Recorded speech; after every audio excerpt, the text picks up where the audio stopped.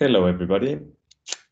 My name is Martin Bidartondo, and I want to thank you for joining in on this Fungus Day. So my main interest in fungi is that they are so remarkably interactive. And one of their main interactions is with plants.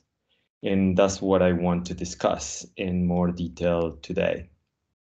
So I've divided this presentation into 4 parts, and we're going to start with interactions and how we define them and how biologists talk about interactions between species. Then we're going to talk about the greening of the earth, the conquest of land. Then we're going to talk about how sometimes there's some cheating going on in these interactions. And we're going to finish talking about how fungi and plants are coping with environmental change in forests. So a bit of history about how we talk about interactions. So the most commonly studied type of interaction is competition to this day. And the original definition of competition has some perhaps more positive implications that you would expect. It has to do with meeting or coming together, with agreeing or coinciding on something. And there's a bit of a change. So in the Middle Ages, there's an additional meaning that is striving for the same limited resource. And this could be the hand of a maiden, or it could be land. And this is the meaning generally associated with competition. And this is something that is very central to how people that work in ecology and evolution have been thinking. However, in the 1870s, there is some change, and some biologists start talking about things like symbiosis. So completely new term created to describe the closeness, the intimacy in how some fungi and some plants can coexist. So people like Devari and Frank were working on things like lichens, so a fungus and lots of cells of algae, mycorrhizas, so you have a root that is completely covered by fungus, or interactions in which fungi are growing in between the cells of plants and they are poking into the cells and they are taking resources from them. The 1870s was a time of change. There was a lot of turmoil in society. And this is the time when, for instance, Karl Marx is publishing books about capitalism. And the Industrial Revolution has been going on for a while. And there is a lot of rather appalling conditions in which people are living in industrialized societies by that time. There is also some discussion among biologists of the term mutualism, and this is something that again emerges in the 1870s. This is from Van Beneden, who worked on marine organisms, and he is talking about unlike organisms helping each other out. If we move further in time, into the 1950s, we start to get discussions about cooperation, and these are interactions that are beneficial, but they are not obligate. So this is something that organisms opt in or out of. Closer to now, we have in the early 2000s, Regan Calloway talking about facilitation. And this is the idea of one organism helping another one, but not really getting anything in return. There's been very many scientific books published on the concepts of mutualism and symbiosis, and this is a discussion that very much goes on to this day. So I'm going to be focusing on plant-fungal interactions, and we will see how some of these terms come into play. So I'm going to start at the beginning. So this is going to be the conquest of land, the greening of the earth. And If we go back into the Cambrian, there is a great explosion in diversity of animals, and there are some very large, complex animals that evolved in the water. However, the land remains quite barren, and it is not until about 70 million years later that we start to find ecosystems, habitats that look greened. So there is sort of a carpet starting to form of green plants. If we move further in time to the present, we have essentially two major types of systems. So we have places like the Scottish Highlands, where we have very small plants that are dominant, things like liverworts, hornworts, mosses, that are very restricted to areas where there is a lot of water. And we also have pretty much the rest of the land, which is covered by mainly flowering plants, sometimes conifers. These are more recently evolved groups of plants, and they cover the land completely. And about 10,000, 12,000 years ago, we started domesticating a few of these flowering plants, and we create ecosystems for them. So these are agricultural systems, like the one shown here. So these we refer to as non-vascular plants, and these are vascular plants. Okay, so these have a lack of conducting tissues to move resources within the plant. These have those, xylem and phloem, for instance. Fungi have been very integral in this process, and although you cannot see them in these pictures, they are there. So we're going to talk about how they play their roles, how they interact with these plants.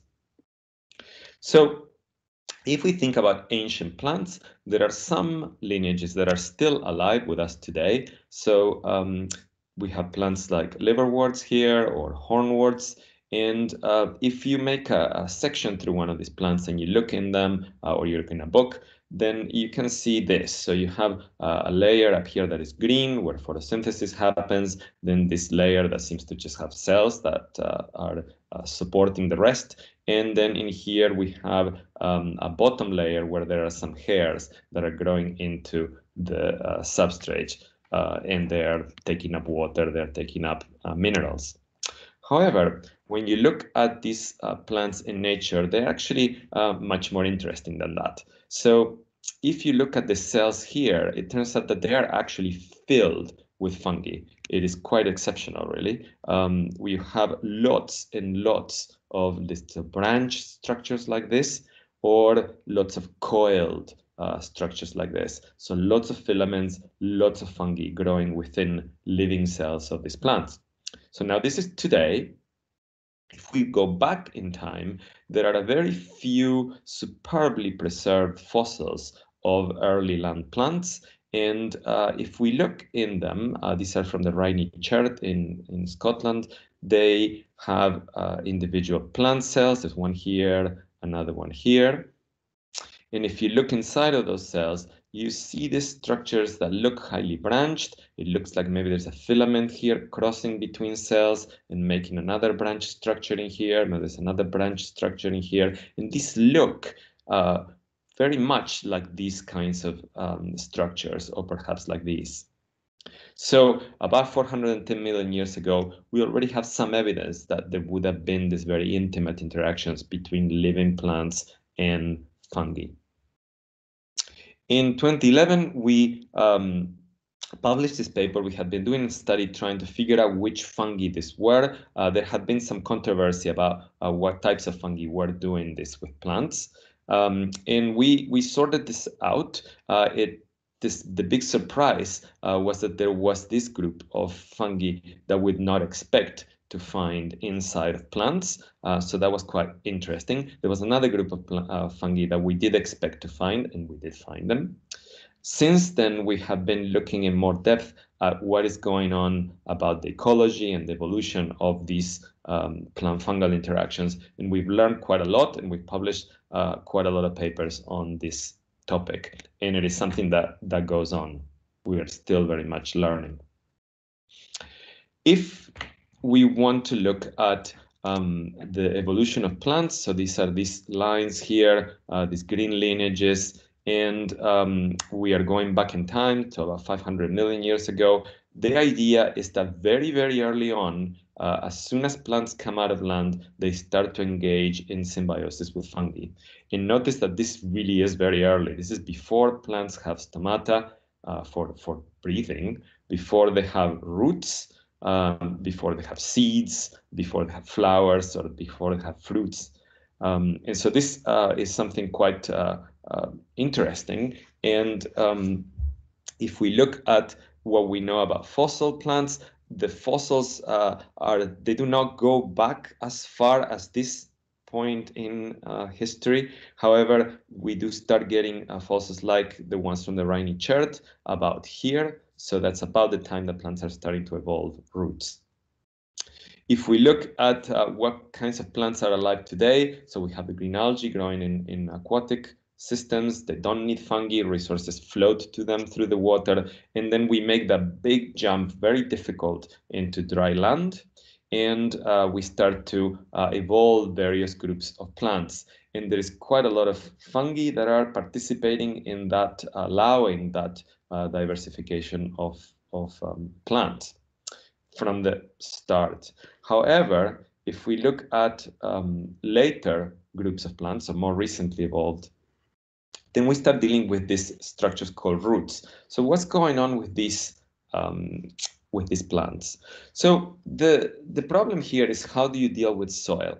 And this is what we need to resolve.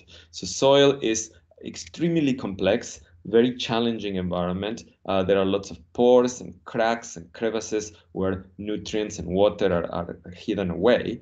And what plants can do is that they can, in the surface of the roots, they can have cells that grow little hairs. Okay, these are called root hairs. They tend to be quite short, so less than a centimeter. They tend to be quite thick and stubby, and they're formed by a single cell. In contrast, fungi can be much more efficient in the way in which they can explore soil, in which they can mine and scavenge for scarce resources. So the fungi are able to produce filaments, threads that are very, very long, many meters even. They can be very thin, so it's about 10 times thinner than the root hairs. They are composed of many cells, so they have many more possibilities. For instance, they can branch, and they can also network, so they can fuse with each other and make complex networks. Fungi are also very good at releasing lots of enzymes into the environment to break down complicated molecules and bring in simpler ones into their cells. So you could compete plants with fungi, or you could cooperate. So this is just what happens. So these engage in symbiosis. There is a mutualistic interaction going on here, and we have the more normal look of roots, which will be something like this, with lots and lots of filaments, look like spaghetti here, growing all over the surface here, around this root, in the soil, and in and out of the cells of this plant. If we zoom into individual cells here, you might see something like this. So very highly branched structure. So lots and lots of filaments, lots of surface area to exchange resources between the fungus and the plant. And this is very, very common.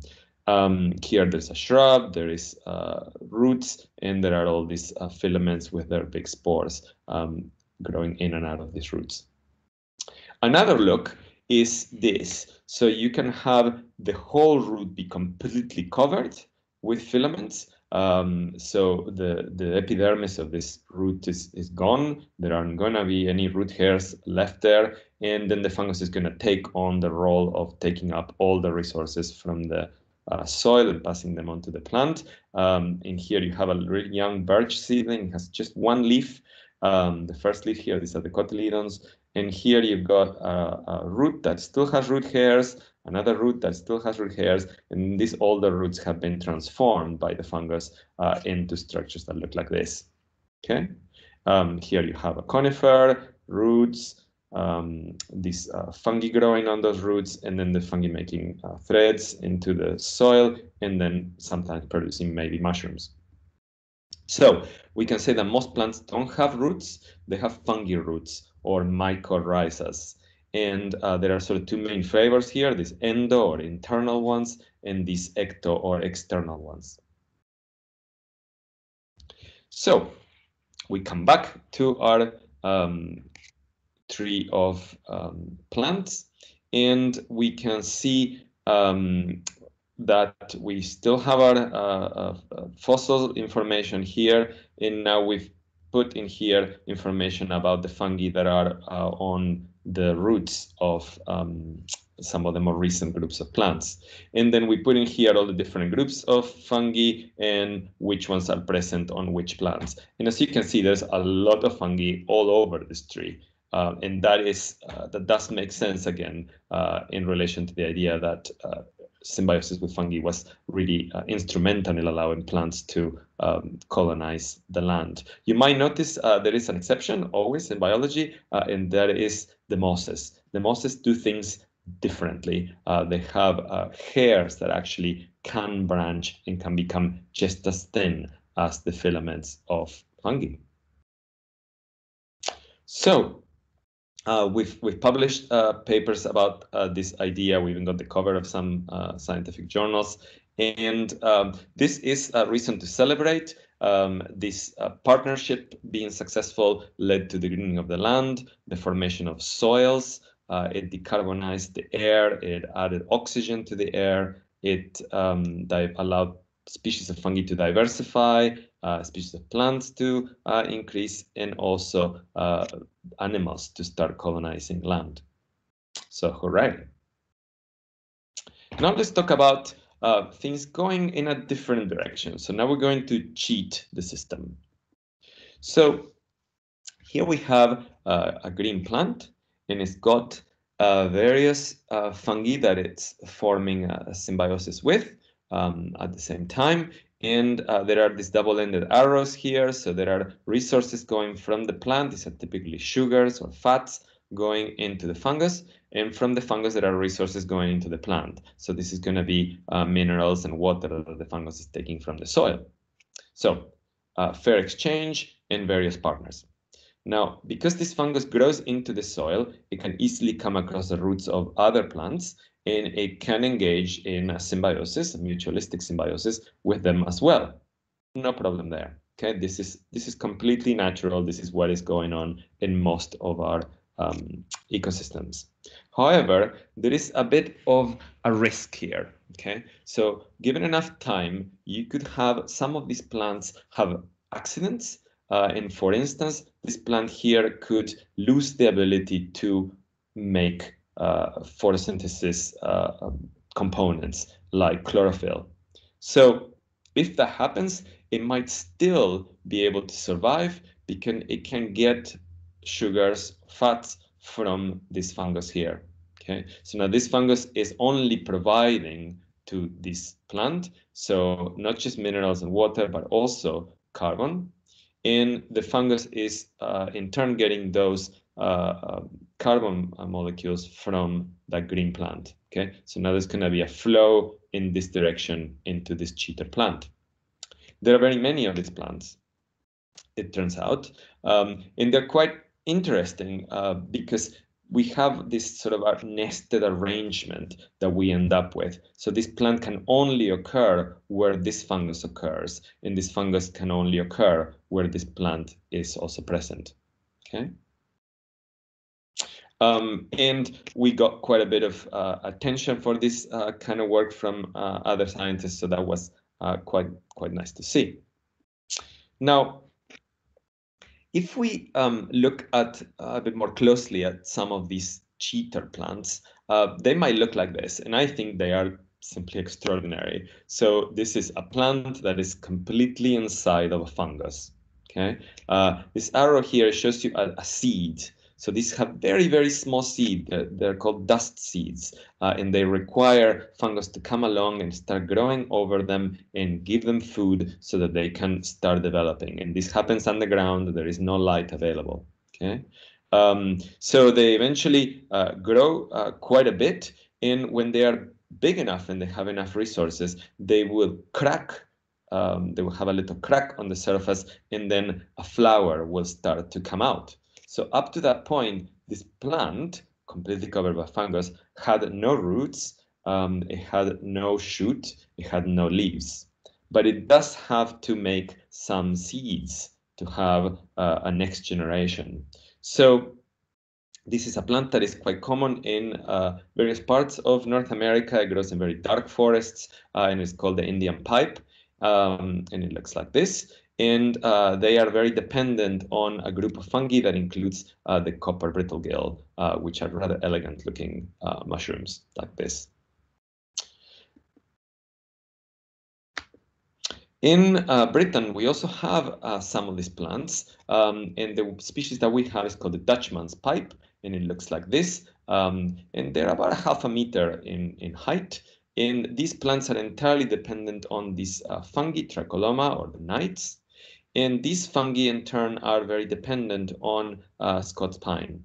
Okay, so here there's some mutualism. Here there is some cheating going on. Okay. Unfortunately, the Dutchman's pipe has has declined quite precipitously in the UK, and in 2005 it became red listed. And what this suggests is that we see that there's a problem with this plant, but because this plant is so dependent on its interactions, perhaps actually the problem is in the fungi or in the interaction between the fungi and the trees. And then this leads to this complex system not longer being able to support these cheats. And you could even think as a sort of a canary in the coal mine. This is sending us a signal that there is some problem in the systems. Okay. So let's try to look at this in a bit more detail, in a slightly different way, and we'll come back at the end to these rather interesting plants. So, as you probably all know, we are all doing the biggest experiment. It turns out that this is a very unscientific experiment. There is no replication and there are no controls. And the experiment works like this. So historically, in the air, there would have been about 200 to 300 ppm of carbon dioxide, so it's part per million. And currently, through our experiment, we brought them up to about 410, and this goes on increasing, even despite some slowdown in activities due to COVID. And what we do daily is that we burn fossil fuels, and that adds CO2 to the biosphere. Okay, so we are adding more and more carbon, and we've been doing this since about the Industrial Revolution, and it has accelerated greatly. We are also adding more and more and more nitrogen. Again, this starts at around the time of the Industrial Revolution and goes on. And in here, we are taking nitrogen from the air that is not typically available to organisms, and we are fixing it, and we are making it available in the biosphere. And this is mainly through fertilizers, but there are other sources. In fertilizers alone, we add about 170 million tons per year of fertilizer to our crops. We also add some nitrogen from the burning of fossil fuels. Okay, and this has also been very effective. So historically, there have been almost no nitrogen entering these systems, ecosystems around the world. And currently, we've got about some places where it's still nearly zero. In some places, we brought it up to about 50 kilograms per hectare per year, which is quite a lot. Carbon is a gas, so it is uniformly distributed through the planet, but the nitrogen is mainly as ions, so it is mainly carried in precipitation. So, so this is what we currently have. The experiment is ongoing. Now, this seems to be having perhaps some effects on how plants grow. So one study that came out in 2015 showed through quite a lot of analysis of the leaves of trees across Europe that their nutrition seems to be deteriorating, and this is quite alarming and makes trees more vulnerable to damage. And as is typical, it's easier for us to deal with what's going on above ground. It's much harder to figure out what's going on below ground because it's not light, it's dark, and soil is very complex. So we typically treat it as a sort of dark box. However, trees, as I told you earlier, don't have roots. They have mycorrhizas, and trees don't interact with soil directly, but only through fungi. So if there's some problem in the nutrition of trees, this probably has something to do with fungi, okay?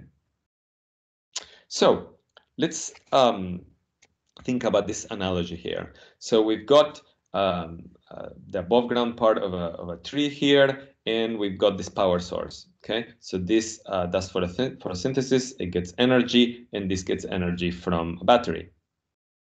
This is quite useless unless you have a really good set of tools that allow you to interact with the environment.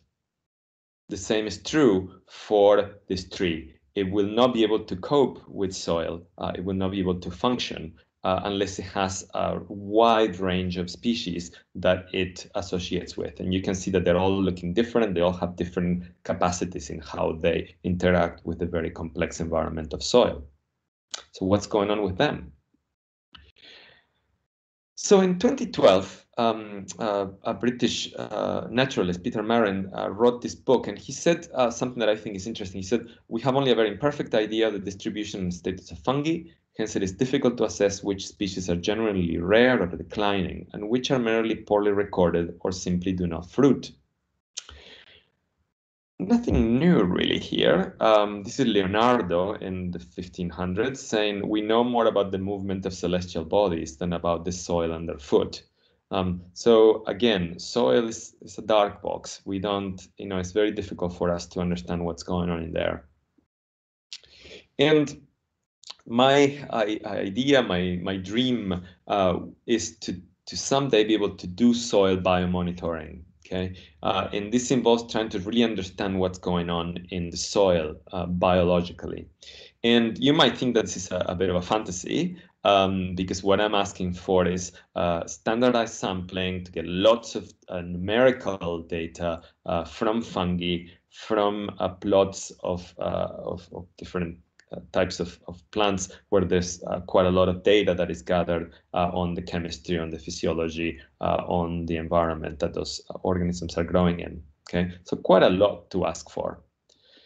But some of these things are already available, and this includes the lower part of my list here. So these long-term plots do exist. They are intensively monitored, and there's lots of environmental data that comes from them. And this is thanks to a United Nations treaty to which the UK is part of. And this has led to the setting up of this wide forest monitoring network. It is under a lot of pressure, and the efforts of this network have been decreasing due to lack of funding in recent times. But it's still going on. What we are missing is this fungal data. And that's where we thought we might be able to make a contribution and then be able to link that with all of this data here. So let's try it. So we went out and we sampled throughout the UK and Europe to get as much information as we could about fungi in soil. And it worked. It is doable. A lot of people said it wasn't, but it is very doable. And we ended up with about nearly 140 of these plots that are quarter hectare each.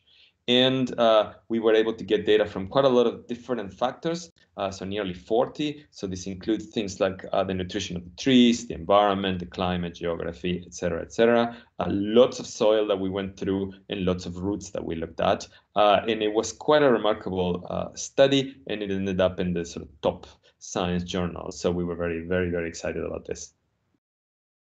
And we've had many workshops with ecologists and conservationists about these systems to discuss what we could do and what we could not do. And one of the things that we agreed that we really needed was to get these response curves. Okay, and this is understanding how, when there is something that is changing in the environment, how organisms respond.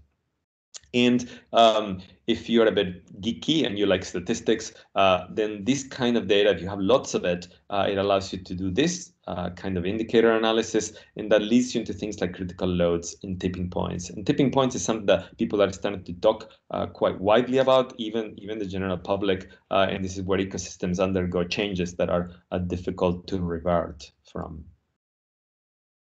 So I'm not going to bore you with lots and lots of graphs, but I do want to show you this one because I think it is quite cool. And it had really never been done with other organisms. It is something that we were able to do with fungi.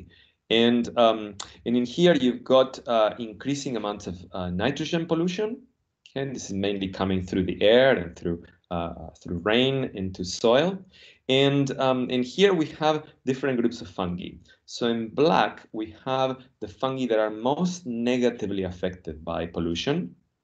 And you can see that up to about 5 kilograms per hectare per year, they are increasing. So nitrogen is acting as a fertilizer. It's a good thing. Okay. However, beyond that, we are entering levels of nitrogen that these organisms didn't evolve for. Okay, so up to 5, they're sort of pre-industrial levels, and you still have those in some parts of Europe. However, beyond that, these are conditions that we created, and these organisms are trying to cope with them. And unfortunately, there are very many that do not cope, so they crash quite precipitously. There are some organisms that seem to be coping a little bit better. In some of these fungi, they also increase up to 5. Then they start to kind of wobble, and then eventually they start to decline as well to around 15 or so. Okay. Unfortunately, forests in Britain are all in the sort of decline zone, and so it's not surprising that a lot of our forests are having some problems. Now, who copes and who doesn't? So again, complicated graph, but the message is actually pretty simple. So on this side, fungi that are not doing well, and on this side, fungi that are more or less coping, okay, up to a point. And you might know some of these fungi already. Sorry, I didn't put the common names in here, but you might know their scientific name. And what you can see is that when these fungi are on roots, they have very different looks. So the ones on this side, these are the ones that are losing out. These ones are the really hard-working fungi. These are the ones that make lots of filaments into the soil, and they do something that we want forests to do, which is to pump lots of carbon into soil and hold it there. Okay. The ones that are doing a little bit better are these ones here. These ones are very smooth. They do not pump a lot of carbon into soil. They do not work very hard at mining. Okay, so quite a shift in these fungal communities below ground. Now remember our cheater plant, which is not doing very well either. So this is our Dutchman's pipe, and the fungi that it needs are over here. So a type of fungus that is not coping well with these conditions that we are creating in the environment. Another thing that we have been trying to do to get off the ground, literally, is an underground atlas. And this would involve having maps of distributions of fungi from below ground data, who are their hosts, what are their characteristics, and what controls their occurrence environmentally. Okay. Further, we might be able to then start creating maps, and this is a very early version, having hotspots and ecoregions. And this is really dividing the ecosystem out there based on what fungi are present where. And the message that I want to leave you with is that biomonitoring of soil is feasible. There is no reason to not understand what's going on in the dark box. It is a choice that we make. And what is next, I put a dollar sign in there because that depends on getting money to do the research, is being able to predict change both below and above ground, trying to avert tipping points going on underground, and then trying to recover our forests and our heathlands. So two types of ecosystems that are being severely affected by this. We've been doing work in heathlands too, but I have not presented that today. And ultimately trying to decarbonize the air, or at least hold on to the vast amounts of carbon that are already in soil. And we've been working with an organization called the Carbon Community on this, and we're starting a new project in the autumn. I want to leave you by thanking a lot of the people that did most of the work, and these are people that are looking very happy and smiling in all these pictures. So Philippa worked on forests, so did Laura in Sietse, and Laura is still collaborating on this work, so is Sietse. Faye worked on heathlands, Will worked on early land plants and their fungi, and so does Jill, who's also working in heathlands. Long list of people and organizations that have helped with this research. And last but not least, you're welcome to ask me some questions after this presentation. You can also send me an email and ask me questions later on, and you can get, I believe, all of my papers for free on ResearchGate. So thank you very much.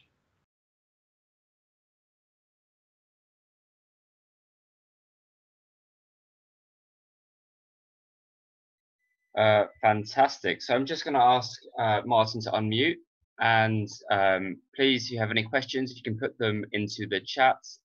And we have about 20-25 minutes for questions. So please, yes, any questions are no stupid questions at all. Isn't that right, Martin? Yeah, of course, of course. So can you hear me all right? Hi, Nathan. Yes, you're coming through fine in terms of sound. So, so I'm reading in the chat. There's questions coming up in there. I'll do my best to try to deal with some of these. So there's a question here from Sarah. It says, so an increasing carbon and nitrogen is being beneficial to the plants, and yes, you know, additional carbon dioxide in the air makes photosynthesis essentially cheaper. It's sort of more efficient to run, and so you know plants can make more biomass more easily. And regarding nitrogen, also, yeah, nitrogen can act as a fertilizer for plants. This is mainly ammonium and nitrate. And you know there is, you know, to a point, you know, one of the points that I was trying to make there is that we are taking the systems into levels that they've never really experienced. Early in land plant evolution, CO2 levels or carbon dioxide levels would have been very, very high, you know, up to, you know, over 1,000 parts per million. But then as plants started to, you know, become really big and dominant, they and soils started to develop things to them. Those levels were brought down. So plants have been exposed to high levels of carbon dioxide before. However, for nitrogen, that is, you know, unheard of. You know, we've, you know, anywhere, you know, around 10 or so kilograms per hectare per year, which is what most of the UK has, or higher. These are essentially non-biological, you know, conditions. There are, you know, organisms, you know, would have to come up with ways of dealing with that. And so far, it seems that there are, you know, fungi in particular, which are involved in taking up these nutrients, are not doing terribly well. So whether we'll give them enough time to adapt or not, that's another story. What else is in here? This is Sarah Miller. Ignore my first question. I just try to answer it. That's all right. And okay, from Izzy, it says, are there any theories for how the ancient plants came to evolve to adopt fungi inside of them? Do we know if the fungi within this? Do we know is the fungi within the cells or around them? Yeah. So the thinking is that fungi would have been probably established on land already. There would have been some microbial biomass, so there would have been some bacteria and other microorganisms that would have been growing for some time and accumulating a thin layer of, not a soil, but a thin layer of biomass, maybe like a crust on top of some sort of wetter places, and there would have been some fungi growing in there. So fungi would have been exposed to other organisms, and as first land plants start to come in from water into drier land, they would have been interacting closely, and it is quite likely that there would have been some entry into cells. So yeah, both around cells and into cells. It would probably happen quite early. I think in the Rainy chart, there are some examples which are this very superb, unrivaled, unequaled, high quality fossils of plants and fungi from Scotland. There's really nothing quite like that around the world. In those, there are some examples of fungal cells that seem to be attacking, degrading plant cells. So there's already some evidence of entry there. So there would have been probably some neutral interactions, some more negative interactions, and some interactions that were going from neutral into positive. I mean, the planet ended up green. So obviously the good guys won. The mutualistic or commensal neutral interactions won in the end. And they do to this day. If you look at the land from space, it does look green. So plants and fungi did win. Gosh, this is moving very fast. So are the numbers of fruiting bodies a good indicator of soil health, or do you need to dig down to really tell?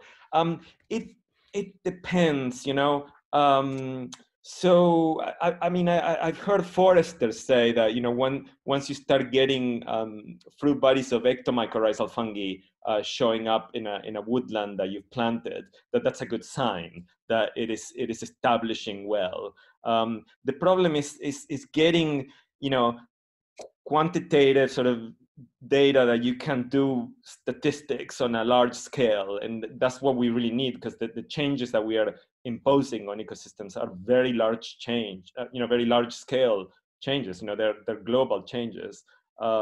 So it is a bit difficult to do that with that kind of data. And the other thing to keep in mind is that a lot of these mycorrhizal fungi, or probably most of them, don't make any fruit bodies above ground. There are very many of them that are either truffles or crusts that are typically ignored when people do surveys, or some of them just simply don't. They don't make any kind of large reproductive structure. They might make something microscopic and in the soil. So it does help a lot to get robust, comparable, high quality, large scale data to go into the soil. Another advantage too is that we could get this data just about any time of the year. So you could go in the middle of the winter, middle of the summer. You don't really need to wait until there are mushrooms around to be able to get that data. And it does work. It gives you comparable data. So there's another one here from Charles Sinclair. Do organic fertilizers such as manure benefit the fungi community? Are there local solutions to degraded fungal communities?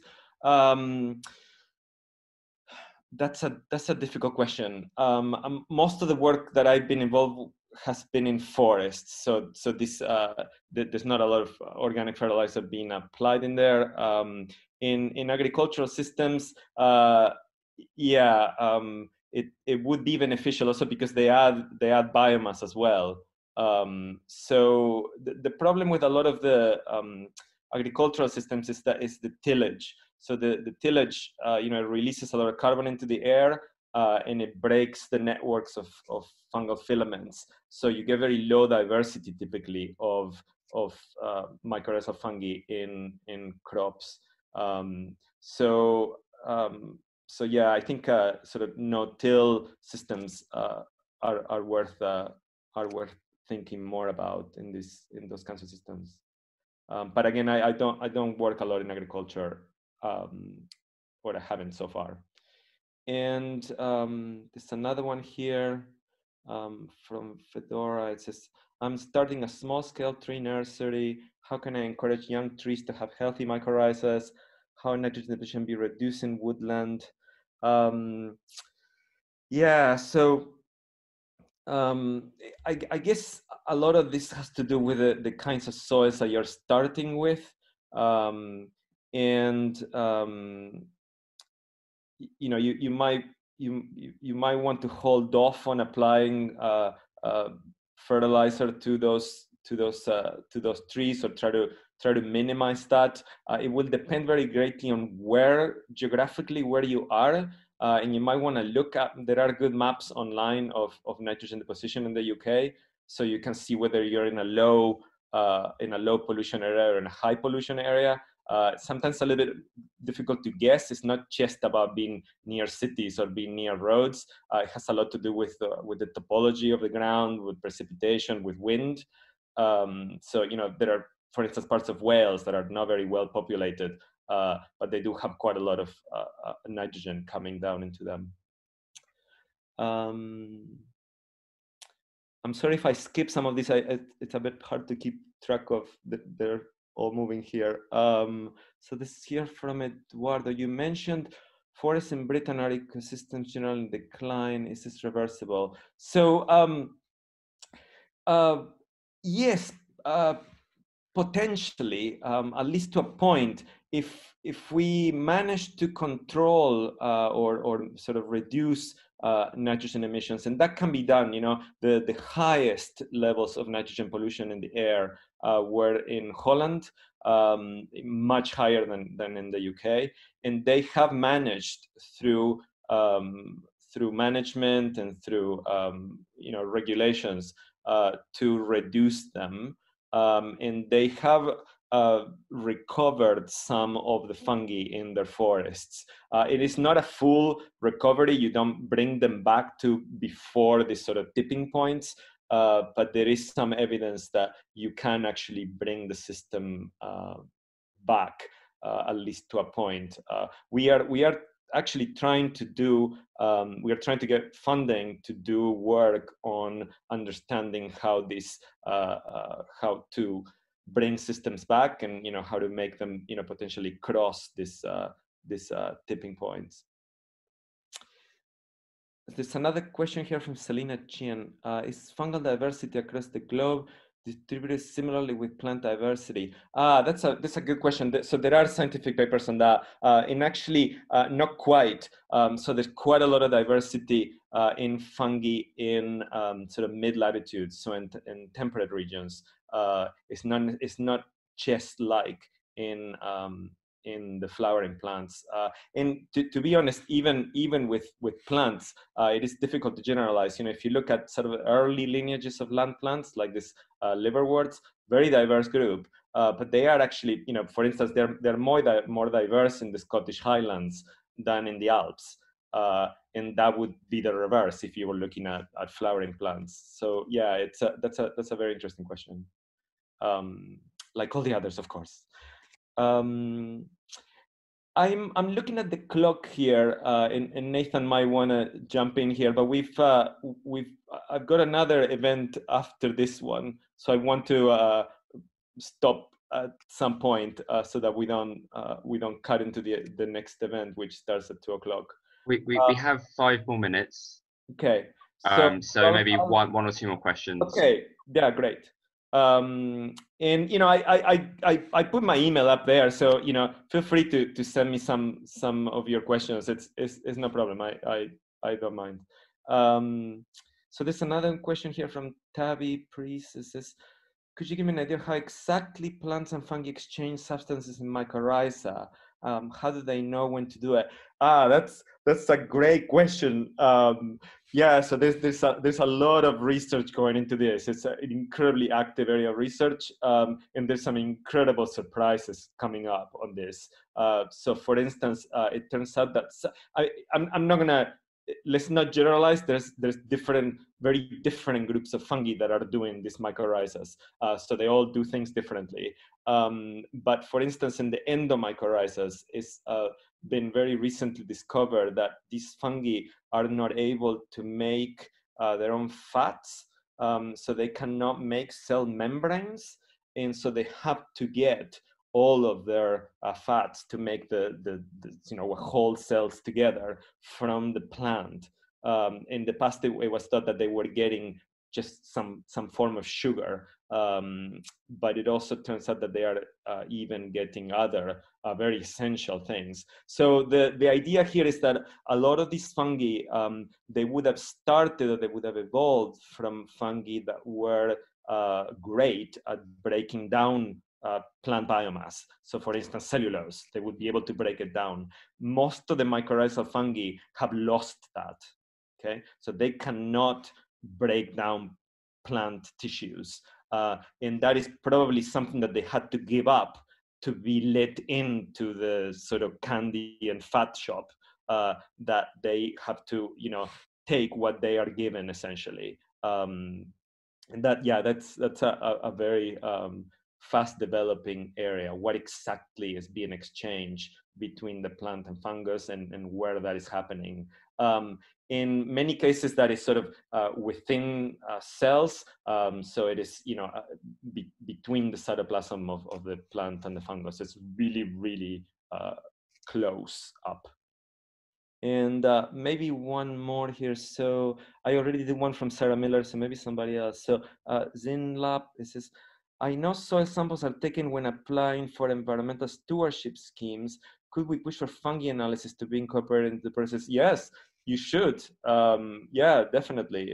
It's worth inquiring. I think we do need to start getting fungi into how we understand soil, because they are really major drivers in all ecosystems. It's not just about chemical compounds. It's about what fungi are present where. So yeah, we do need to get to that. So maybe I will finish up there, Nathan. Is that okay? That's wonderful. I think it's been Lovely. an absolutely fantastic presentation and a fantastic Q&A. So I think on behalf of, I think we can all give a massive thank you to Martin for doing such a wonderful presentation, and a big thank you to all for attending. And thanks to Nathan for running the show. Thank you so much. Right. Bye, everybody. Thank you.